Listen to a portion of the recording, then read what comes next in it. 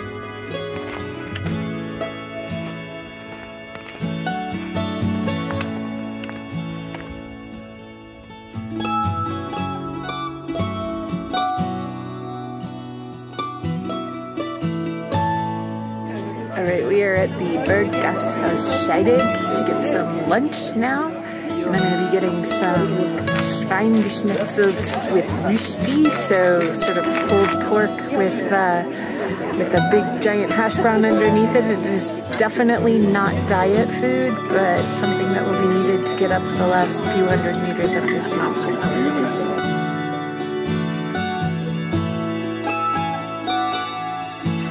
Got lunch, back on the trail, feeling fat and sassy.